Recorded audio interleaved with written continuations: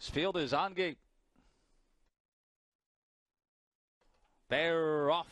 Rural Art was first to break the line from the inside first-class horse. In between horses, $1 Million Wave, the Ace of Clubs, and Cheyenne Ray Jane.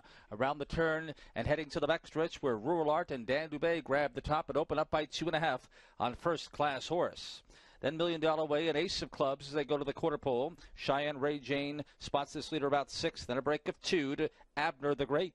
RDB Speed and Perfectly Close is the trailer as Rural Art takes the field through initial quarter here in a time of 29-1. Sitting the pocket is first class horse 2 in front of $1 Million Wave, and Ace of Clubs is 4th.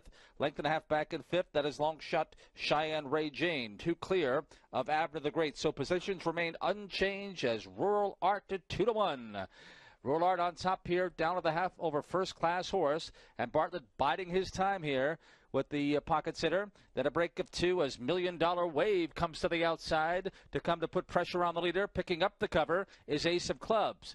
And then the tandem of Cheyenne Ray Jane, who's outside of Abner the Great. They won a half mile in 58-4, 29-3 second quarter as they approach the backstretch. Rural Art still the boss. Up to challenge on the outside, $1 Million Wave. First class horses toward the inside. Third is going to need racing room. Second over 4th is Ace of Clubs right there in the thick of it at 10-1. 5th and behind a crowd is Abner the Great. Cheyenne Ray Jane is on the outside following cover, and then RDB Speed and Perfectly Close. They've gone 3 quarters in 127-1. It's Rural Art dealing with the first over $1 Million Wave on the inside first class horse. Ace of Clubs drops back, then toward the inside Abner the Great, extreme outside Cheyenne Ray Jane. Dubé trying to get Rural Art home. On the outside $1 Million Wave continues to plug away, but Rural Art is digging in. Rural Art and Dubé now just 1 away from career win 9,000.